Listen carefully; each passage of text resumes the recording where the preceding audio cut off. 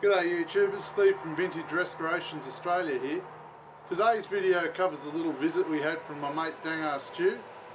We go out to the workshop, have a look at our electric car project that we're working on, and also have a bit of a look at the electric quad bike conversion that John's been working on.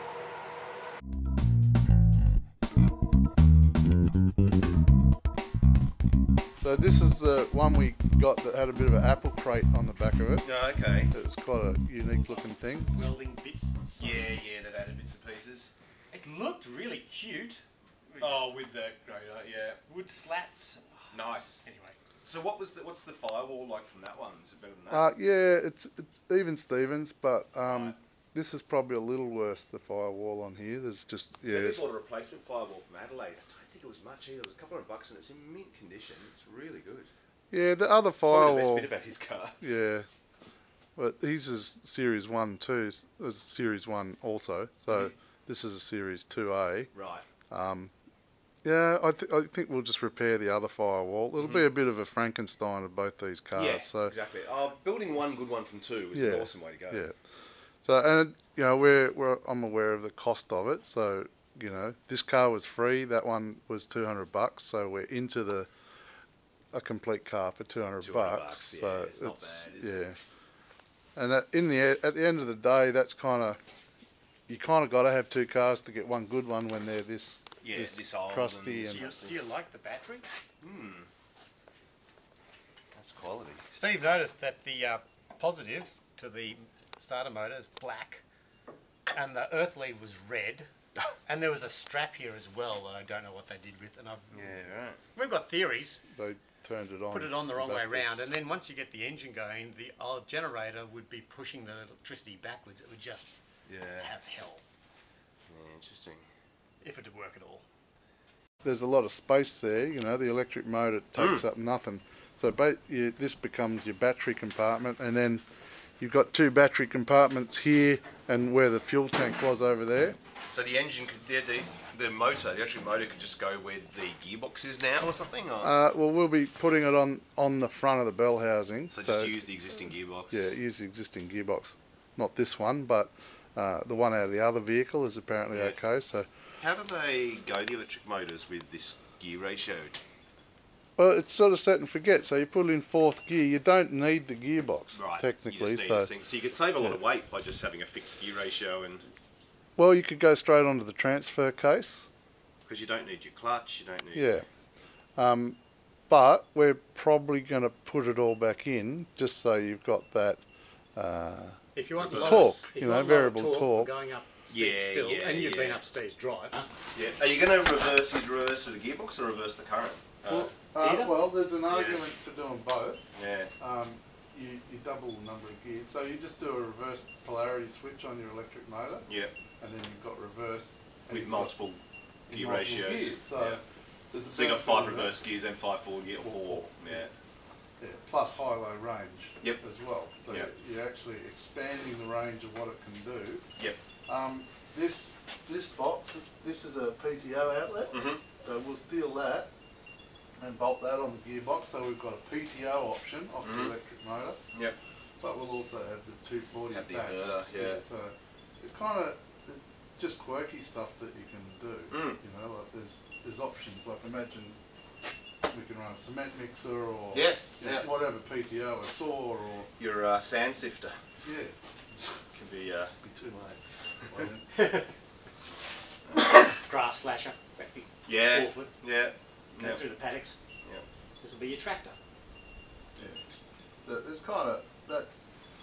I don't know. We'll play with that and come up as we get closer. We'll work out what we can do as far as PTO and 240 volt attachments. But yeah, so I guess that just gives you all this variability if you stick makes sense. Yeah. Shit you can do. So yep. I think if it was just an absolute bare bones vehicle just to get to town and back, then I'd probably just go straight to the transfer case. Yeah. With the electric motor, not worry about the gearbox, not worry about the clutch. Yeah, yeah. It's just turn it into a golf buggy, you know? Yeah.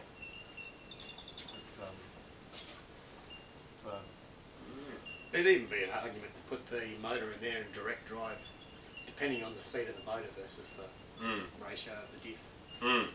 then you don't even need the transfer case, and you only go rear wheel drive or front wheel drive. Yeah. Tops weight again. Yeah. But yeah, there's more thinking to do with that. Yeah. I still want it to be four-wheel drive. That's to capable. get around the block. That's it. You Yeah. know? Yeah. Otherwise, I think it's that thing of like you haven't really converted it. It's not a. You've lost functionality rather than saying no, it's just electric, same functionality, but just electric, not petrol. Well, you know, that's the whole principle. It's kind of gonna. I want it to be a mobile battery wall. Mm-hmm. You know, I Yeah, want I it to remember be able to saying that. utilise it as a battery wall for the house, so I can plug the house into it if I choose to. And would you actually just buy like a power wall, or would you get your own lithium batteries? Well, something like a Tesla wall's a lot of money, and it's only 13,500 kilowatts, somewhere in there.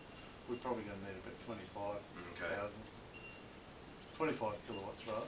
Yeah. So we need. So this will be bigger. This will be bigger. Yeah, right. It'll be like 2 Tesla walls. Two of them combined, yeah. Which is good for the house capacity, given that we're currently using about 3.5 to 5 kilowatts a day.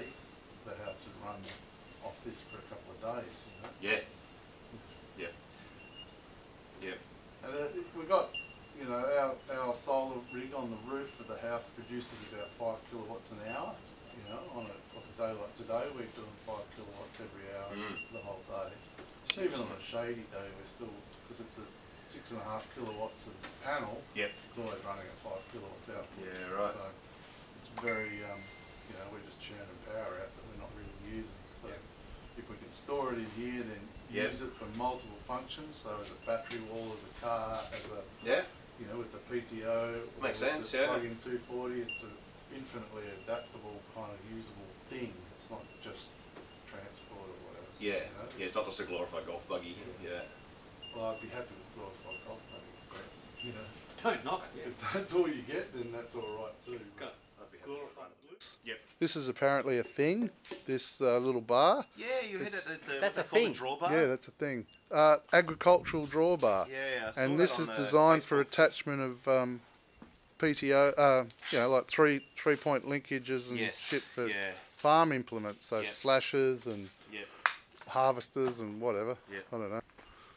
I could put a tray on it, a lightweight alloy tray or something, you know, but Well, that's that's, what Pedley's got. Yeah, the alloy tray. Well, I yeah, think he's actually getting rid of his and just going to timber, yeah. doing a flatbed. I kind of like to keep it still looking like a vintage Rover, you know. Yeah. Yeah. So the aesthetic is there. Yep. And Just electric under the hood. yeah, it's just electric under the hood, so you're still essentially driving, getting the vintage car kind of experience, but and look of it. It'll be interesting because, you know, I think in 5 to 10 years it'll be something that most vintage car owners have to contemplate. You know, and I think that's when people will start to look at it a bit differently. Get it all done first, and get the bids up and everything, and Yeah. get to the market early before everyone starts panicking. There's already a bit of a groundswell, you know, like as I start to get this out there as a project, there's lots of people going, oh, I'm really interested in that, I've been thinking about doing that. Yeah. And, you know, we'll see how you go with yours, and then... It's been a very quiet idle. What do you think, Stu? I don't want one. Underpowered for the machine. It claims to be 1800 watts, but it doesn't actually put out 1800 watts. And it's 12 volt? 48 volt. 48. Oh, 6 So volt there's- batteries. They're 12 volt Oh. batteries, 4 of them. All in series. There's a controller in here. So you buy the motor and the controller for $220 off Nice, eBay yeah, in yeah. China. So it's easy, cheap. If you want to do a small runabout for kids, Yep. beautiful machine. Yep. For what I want, underpowered. So we've got the next motor in there with the controller, Yep. and it's 5 kilowatts. Yep. Okay, it's a big step up. Yeah, and it's bigger, heavier Also motor. 48 volts, or is it? Yep, 48 volt input. Yep. So $2,200 for that one instead Wow. of $220.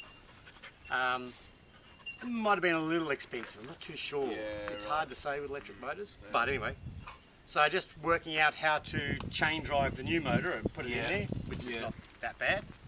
The difficulty with this quad bike is it's shaft drive. Yep. Whereas a lot of other ones are already chain drive straight to, To the start back, with, yeah. which makes mounting a motor in them easier. Anyway, Yep. but 48 volts, going to put a computer UPS on the front. Yep. So that provides a 48 volt battery charger Yep. and also provides two 40 volt mains out. So this right, becomes yes. a mobile Steve was workbench mentioning that, for power. exactly, yep. Take your power tools with you, have an inverter in there and Tow ball on the back, trailer. Yep. So it needs more grunt to be able to pull all the stuff. pull on the anything, front. yeah. Done, yeah. Timberwolf, that's pretty cool. That's nice. Yeah, that's for the connector for the Anderson yes. plug for the, yeah, right. Interesting, like, so 10 times the cost for the high capacity engine motor. Yeah. So you can hunt around and get prices that might be a bit better. That was fairly cheap from China.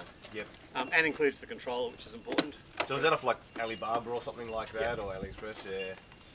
Goldenmotors.com. I saw one you could buy, and it was actually just an entire. So it came as a controller and a transaxle. So it would actually you could actually just replace the whole rear drivetrain with this unit, and they weren't that expensive. I can't remember how many watts they were, but they were surprisingly affordable. They were used in people movers, so I imagine they were like high torque, low speed sort of application. Yeah, put them on a golf course and carry a few people around, or Disneyland to move. six people, exactly. that sort But of it's stuff. interesting, just going. That's all it was. Just a Just an axle with a motor bolted on and a controller. Yep, and a controller. And it was said something about it being programmable for high torque, low speed, or high speed, low torque applications. You could actually configure it. The current motor I've got over there, the new one for this, has a USB input, and you can program it. Exactly. It's amazing, isn't it? See, it's kind of interesting. It talks about it being a 48 volt DC motor, but it's actually three phase. Right. It's a 48 volt DC controller. Yep. And it produces three phase and just modern electronics. Yep. Yep. So, does all the wonders. Interesting. You build a lightweight version That's it. Take a bit of weight off it. to go on the boat. Yeah. It's your beach Take it with you. thing. Take it with you. I would actually like to do an electric conversion on a scooter, like a Vespa or something. Yeah. I think that'd be a nice electric conversion. I think that's pretty straightforward. Like this isn't a Quite a few people have complicated- used the 5 kilowatt motor as a conversion for a boat motor. Oh yeah, electric outboard sort of Yep. thing. Yep. That would be quite good actually, because I've just bought myself a little inflatable as a tender to the trawler I'm doing, and it's got a 6 horsepower petrol motor on at the moment, but that'd be the perfect boat to drive off a battery with her. And then also, because it's like a tender for a mothership, you could just charge it on board. Yep. Bring it on board the trawler, plug it in with an Anderson plug, charge it up. Otherwise, the big issue for us is you'd be totally dependent on a solar cell, and so it could be slow charging. And there's nowhere to really mount a solar cell on an inflatable like that, unless you do a big canopy or something. You're going to do a canopy on your boat though, aren't you? Yeah, the canopy, the whole back deck awning is going to be solar cells on the trawler.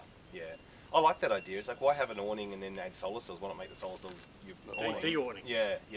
So I'm just going to stick a flex between them all, and maybe even put a little gutter on them. You know, just catch some water off them. We'll see. I noticed on your mate's boat he was doing the gutters and stuff for water collection. Yes. On his boat. Yeah. That's a smart thing to do. Oh, totally. Yeah. Why would you waste it? And the other thing is the poles that support the awning, they can actually be stainless pipes. Down So it pipe. comes down the inside of the uprights. Yeah, so you don't even see it. Yeah, it's always a crucial thing, you know, getting water, especially if you're going to do Long longer passages. trips. Yeah. What's your capacity at the moment? Water? Yeah, 0. 0. There's no water tanks on the boat at all. What about beer? Beer, oh, heaps beer. Heaps of beer. Yeah, no. There's actually no water tank at all. It's just beer tank. Just beer tanks. There's beer kegs. So you could swap a lot of this for aluminium framing too, couldn't you? Like get the weight down if you wanted. Could throw away a lot of it, but it was just cheap, cheerful and fast. Totally, yeah. Oh, yeah. So You've got it if up it and running. works. No time it's it. So you put the sprocket on the end of the drive shaft. Yeah, and the piece of wood. You might notice that Yeah, I did.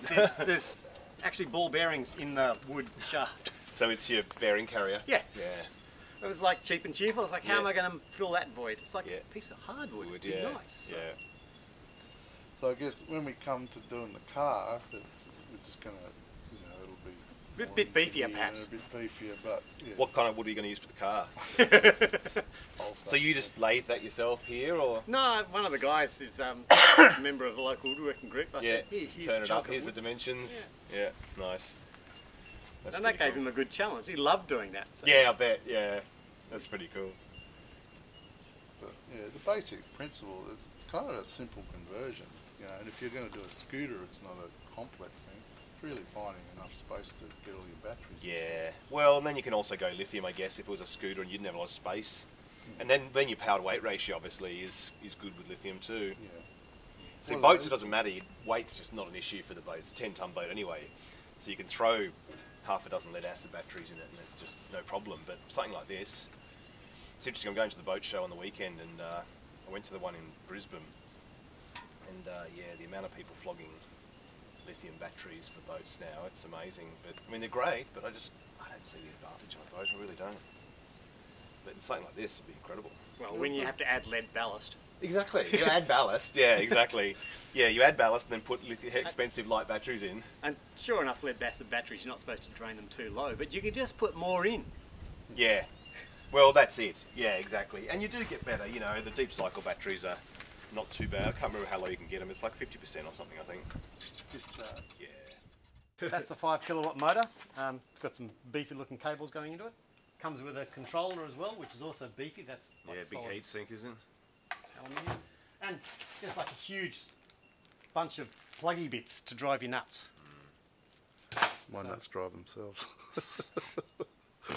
And I have to take that shaft, which is 22mm, and do something that kind of works with the chain drive I've currently got. So the plan is I'm going to monster up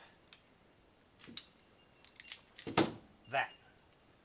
Weld the tube to there, it'll have enough space to run the chain.